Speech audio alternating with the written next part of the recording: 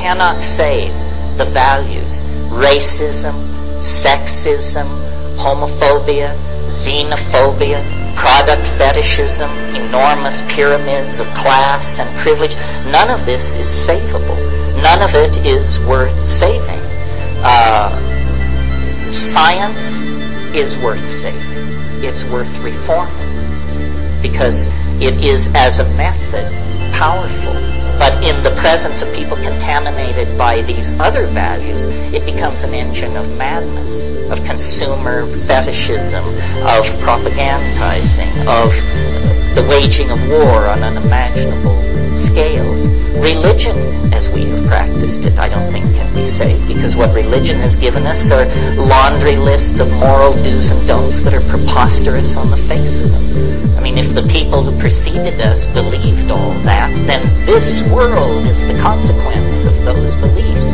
And this is hell. This is hell. Return to nature. Observe. Open your eyes. Get smart. Culture is not your friend. Religion is not your friend. The values of these cultures are fatal.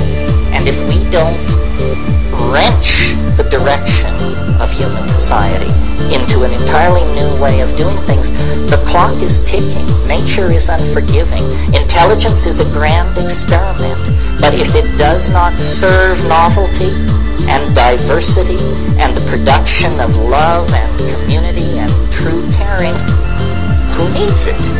Who needs it? Better to have a universe that glorifies God through its diversity than a universe which is the travesty of a demonic intent. And if you are not a psychedelic person and none of that appeals to you, that's fine too. That is not a requirement. What is a requirement is moral intelligence, and you have to get it one way or another in a hurry. The reason I speak for psychedelics is because that's the only thing I have ever seen work as fast as I think we have to have this change happen.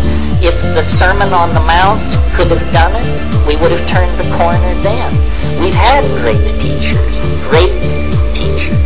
and they were crucified, trampled, ignored, distorted, perverted. The right idea is not enough. What is necessary is the lightning strike of true gnosis, however that can occur.